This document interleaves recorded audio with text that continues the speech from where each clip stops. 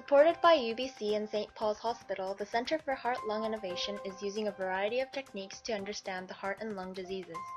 The enzyme-linked immunosorbent assay, or ELISA, is a common laboratory technique used to determine the analyte in the patient samples. In this video, I will describe the basic principle of how ELISA works as well as the step-by-step procedures to successfully run it. Antigens in the patient sample are attached to a surface. Next, an antibody is applied solely combined to the antigen, which is linked to an enzyme. Then, the enzyme substrate is added.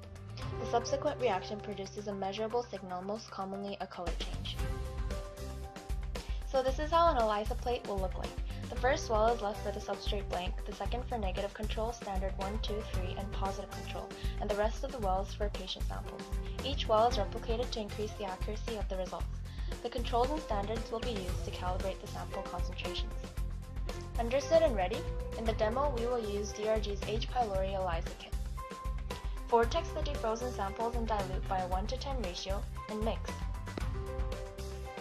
Load the negative and positive controls, standard 1, 2, 3, and diluted patient samples into designated wells.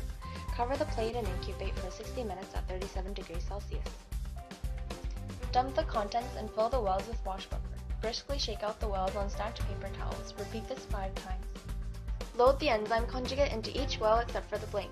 Incubate for 30 minutes at room temperature. Again, dump the fills and rinse the wells 5 times with wash buffer. Now load the substrate solution into all wells.